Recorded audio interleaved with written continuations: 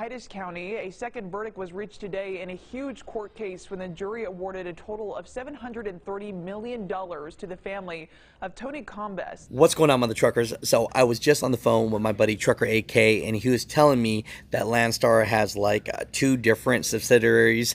One is Enway and one is Ranger. So in orientation, he tells me what they told him was that basically if one side of the company dies off or goes bankrupt, you could jump onto the other side.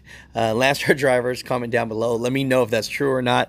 I mean, that's what they told Trucker AK in orientation, but you know, I'm just letting you guys know. So in 2016 in East Texas, a Landstar Ranger heavy hauler was taking a submarine propeller across Highway 271 bridge in East Texas.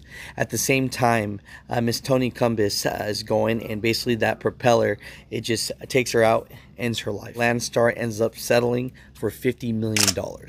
But recently, the family wasn't happy with that, and they went against the pilot company as well, to a pilot cars that was guiding this heavy hauler. They were allotted $480 million and $250 in punitive damages, so over $730 million.